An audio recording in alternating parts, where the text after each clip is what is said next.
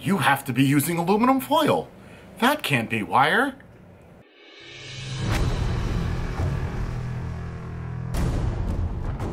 What is going? How's everybody doing this morning? Everybody's doing good. I'm feeling bright. Apparently I took this shirt from the hazard cone.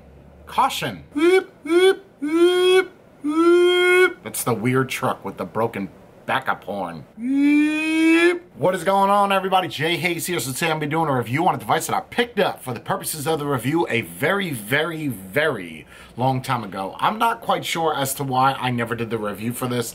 This is one of those devices that just kind of sit at the bottom of the box. And I have a lot of those. Like, for instance, I have the Micro RDA Jammy. I've got the Elite Gen 2.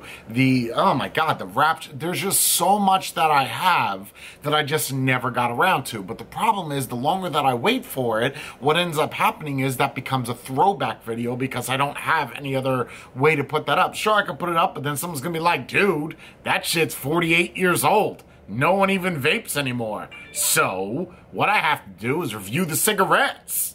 That's the next venue I have to go down, because apparently no one likes when I do reviews on older products. But there is that small niche, and that small niche loves when I do throwbacks. So today we're going to be doing a throwback, and we're going to be doing it on the Asylum Mods 28mm RDA. I'm not sure if that's 3 years old, 6 months, or 2 years old. This is not to be confused with the 25mm. This might be version 1 or version 2. I'm not even sure if they made different versions. One of the big problems I have with Asylum Mods is, even though they just came out with that new Sherman, what's happening is they're using the same post configuration on every single thing. You can't keep doing that. You know, you don't come out with a pair of brand new shoes that look like shoes from 55 years ago. Especially in the vape realm, you have to change things. Add another post, change the airflow, do something different. It doesn't matter what it is. Add a drip tip that looks like a toenail. I mean, there are so many things that you could do to change.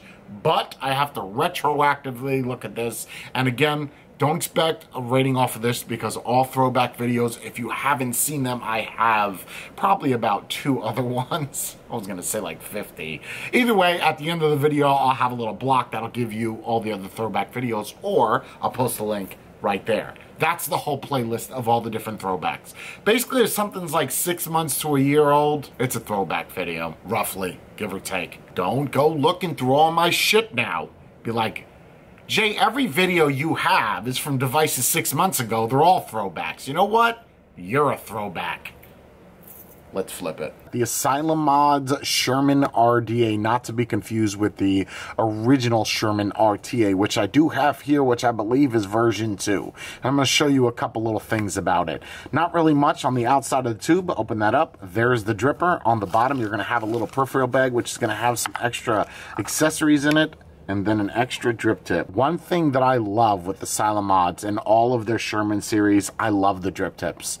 I think they're super badass. It's 810 situation, but it's flat. What that does is that allows you to really give nice coverage on the top, making the drip tip appear bigger than what it is. Sort of like if a woman puts tissues in her bra, or a guy puts socks in his pants or underwear, or anywhere really, makes okay. Inside the peripheral bag, you're gonna get an extra clamp, some O-rings, and some extra screws. Nothing really crazy here. There is no squonk pin. I'm not quite sure if Asylum Mods released any kind of additional accessories you could buy for the original Sherman RDA or their latest RDA, which is the 25mm rendition. But this doesn't come with it, and again, rightfully so, because this RDA is quite old. Well, I wouldn't say it's old, it's just not as new as other drippers. Got that Mickey Mouse jammy with some needles and scissors, and it looks like maybe a wind-up jammy on his back, crown down here, airflow situation here. Very, very, very easy to adjust, and keep in mind this has not been used. So this is straight out of the box, that fluidity. On the top, you're gonna have an 810 drip tip, which allows you to replace that Ultim jammy with the black one. To me, the black one just looks that much better. I feel the Ultim is a little out of place because it doesn't really match the rest of the dripper. This is just like the Kennedy. Something that I love so much is when you put a build in it, you drip it up, you paint the coils, you just pop this on, you don't have to worry about it lining up any special kind of way. Same type of situation with this. I don't see any kind of flaws on the walls. That's looking quite clean in there. That's impressive. Now this is the deck of the 28mm RDA. What I want to show you is the Sherman RTA. That is the Sherman RTA.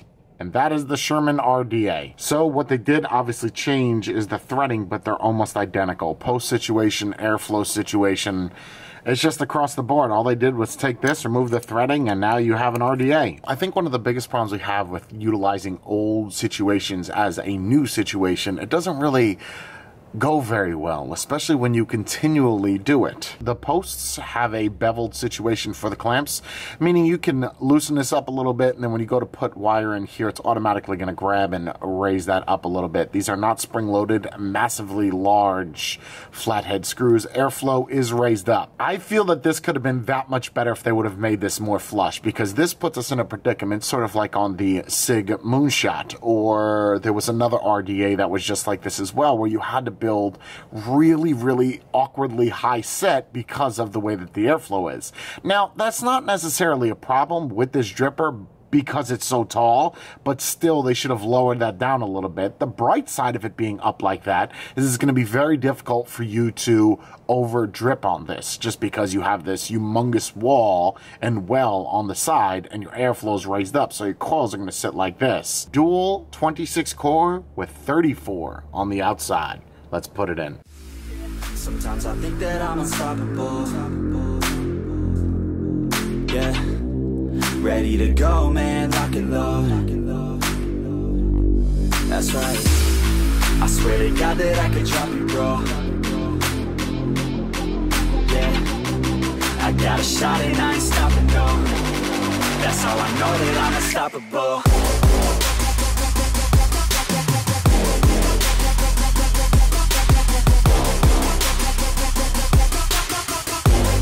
That's how I know that I'm unstoppable.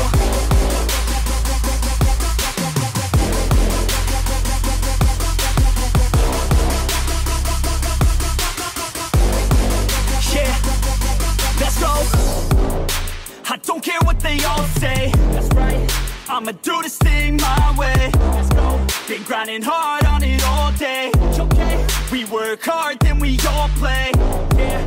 I'm addicted to the grind, man. That's right. So I refuse to waste time, man.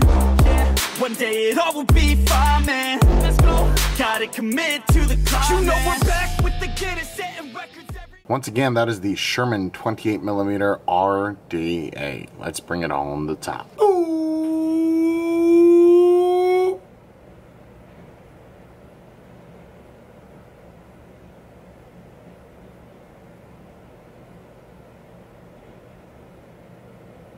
Are we still doing the mannequin challenge, or is that done? I think that's old, right? I'm trying to participate. Back on the top of the Sherman 28mm RDA, sitting on top of this J. Hayes jammy. This is the Berserker. If you haven't seen the review for that, I'll go ahead and I'll post the link right there in the corner. Here we go. This is sitting at somewhere that I wouldn't know. Probably tested that before we... back on, because the device that I have it on doesn't really have much of a tester, so... Actually, I might use this instead, because that looks a little bit better. Yeah, that looks pretty solid. And that is giving us... This sounds good. Alright guys, so we are back on the top of the Sherman RDA 28mm throwback device, sitting on top of the Rebel Dual 2700. Let me show you some of the vape production. 0.30 on the button. Right there. You'll see it right there on the top. You know what I really have to do? I have to change the settings of all my DNAs, because people think I'm lying about the resistance. Like, oh, there's no way your build can do that. That's not possible that it's that low. Oh, well, that should be a lot higher than that. You have to be using aluminum foil. That can't be wire. This There's no way that's possible. Are you sure that's really what you built? Is that the right gauge? It looks like either I have Tourette's or Parkinson. And I got some really southern British, if you will, accent.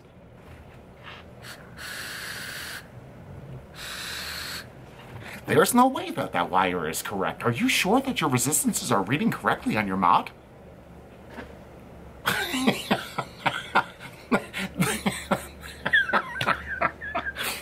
That's the voice that I read it in. I don't know why you sound like that, but that's what I get.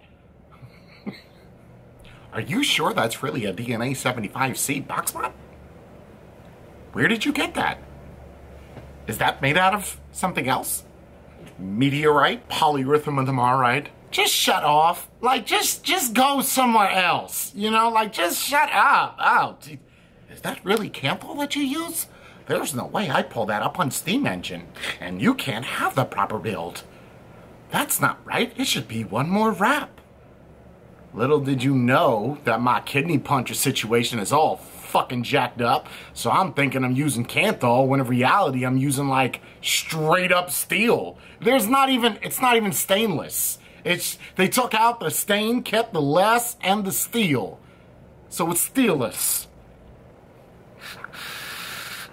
There's no way you're getting that vapor production. There must be a fog machine behind you. So this is the situation. First off, the problem I have with all of Asylum Mod's products is they're using a lot of the same situation. That dual post scenario with the flathead screws and the beveled clamps. Listen, that was great 2 years ago. In their defense, this isn't a brand new device that I'm doing a review on or a throwback.